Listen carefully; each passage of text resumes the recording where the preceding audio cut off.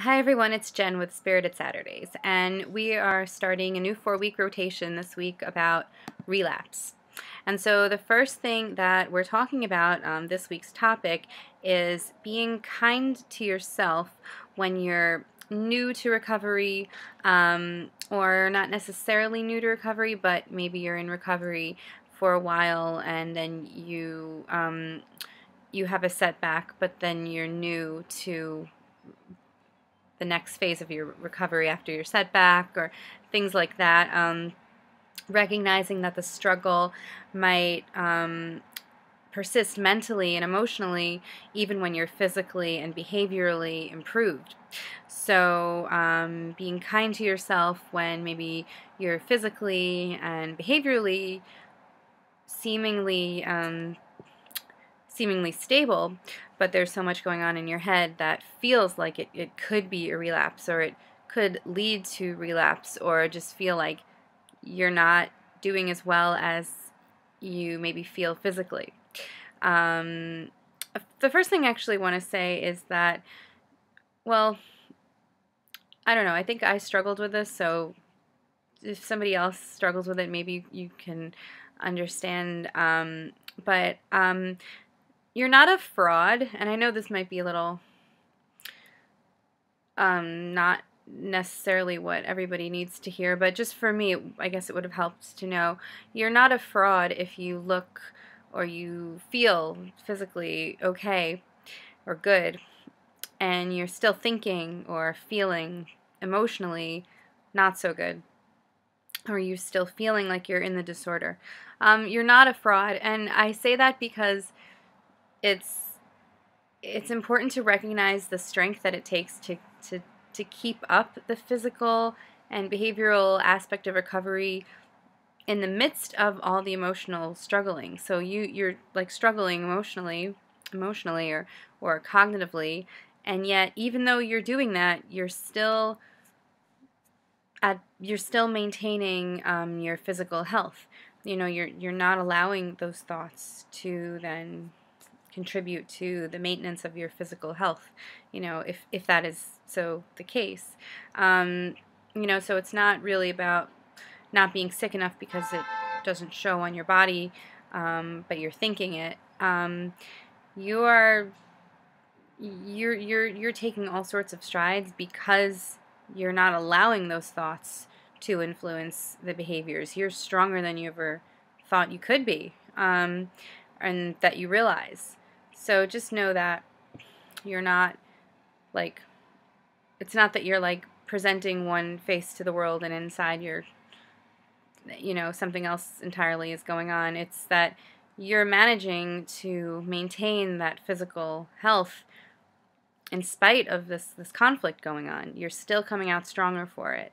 And the truth is about that is that it doesn't mean that you don't have an eating disorder anymore just because you appear healthy, just because maybe your behaviors are at bay.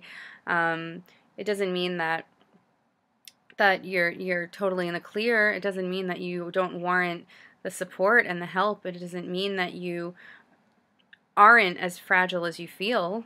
It doesn't mean that at all. It simply means that it's evident that you're fighting. You're fighting.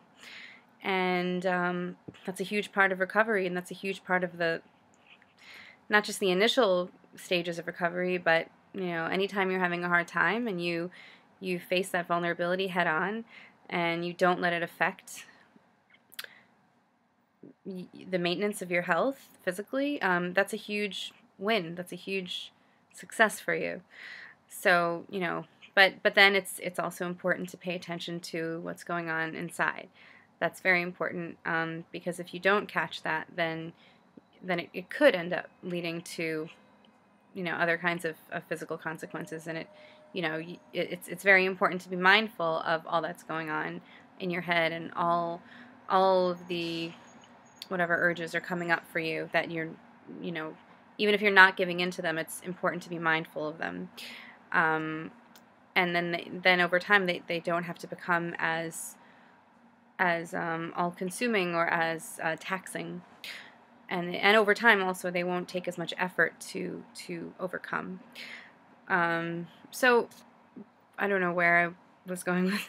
That was a little not entirely onto a point, but hope that made some sense. So I wanted to, well, a couple things. I just wanted to let you know that I was definitely hard on myself in the beginning of my recovery, and I don't think I was as compassionate with myself as I could have been, because the thing is, if you're struggling, that's all you need. That's enough. That's enough. You don't need to judge yourself for struggling. You don't need to put that much more on yourself. Be hard on yourself because you're having a struggle. If you're struggling, that's all, and I think that that's when the compassion can really come in.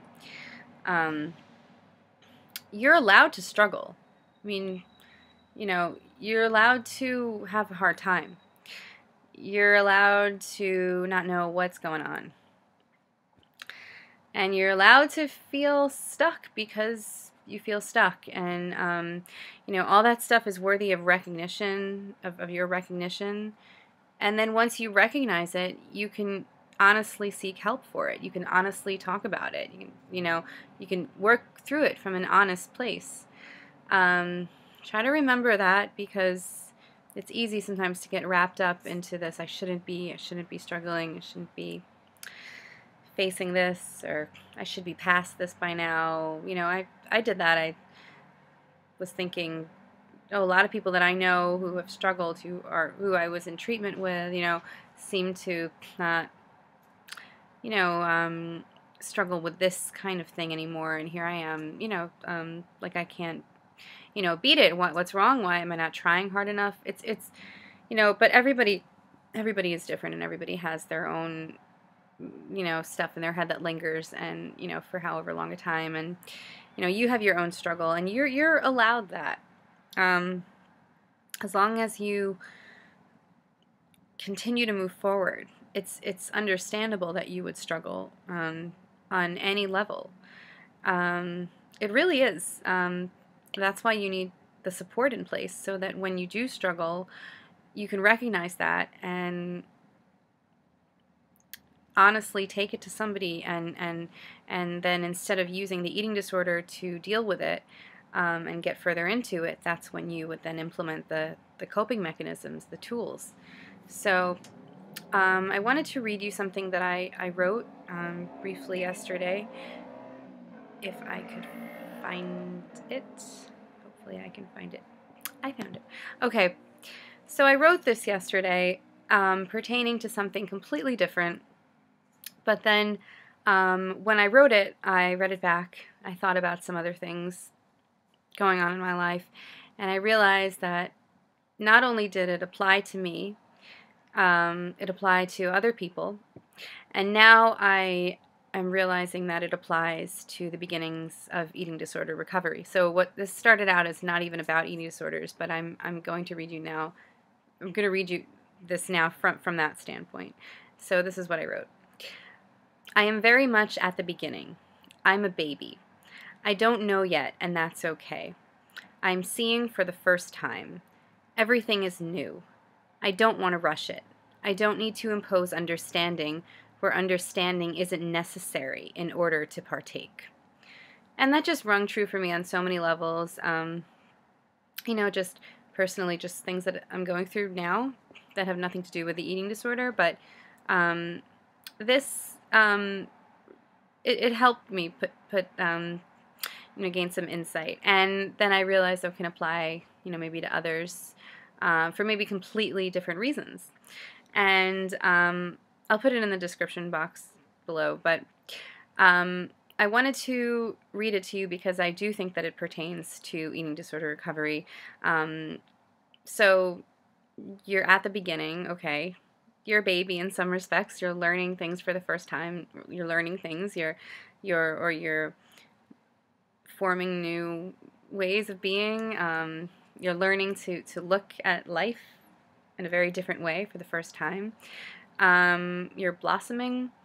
Everything is new.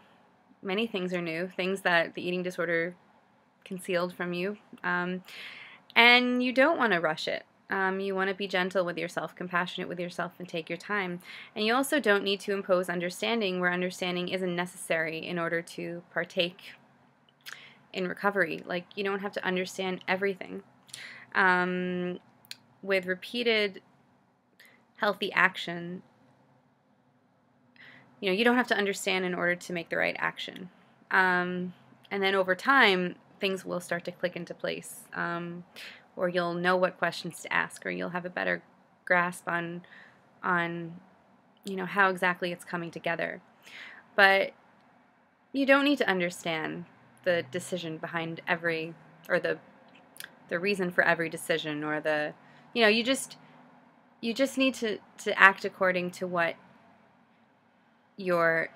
well, actually, like when you're refeeding, there's no need to understand why a certain food is good for you or why you should be eating at a certain time, because often your body isn't going to help you understand those things in the beginning. So that's why it's important to do things somewhat routinely for a while, and then it will start to make more sense to your body, and then just intuitively, it will make more sense. But yeah, that's something, for example, that you don't have to understand. I don't have to understand why my body isn't hungry at, lunchtime. I just eat because I know that my body needs to get back into a routine. And then later, the longer I do this, like at some point it's going to recognize that and will adapt, but I'm training it right now, So you don't have to understand in order to train your body to do the right thing. And then the bonus is that when you do the right thing long enough, then you will have the clarity, you will have the insight, you'll have that inner wisdom, you'll have the ability to make connections because you're just healthier all around. Your brain will be better functioning, it will connect to your body more. You won't have to understand everything in words. You can probably consult your body and not have to think things through necessarily with words, or you can feel things and resolve them that way, or you can, listen to music or express yourself in other ways and resolve things that way. So understanding isn't necessarily a precursor to partaking in recovery or at the beginning, or to really getting to live your life. Sometimes you live and then you understand later, but that's just life. Post-recovery. So yeah, it's like a little sampling of what's to come. So I guess that's it. I'm feeling like a little scattered today, but I hope this was understandable. Or not. Or something. Yes. Okay. Have a great week, and I'll see you next week. Bye.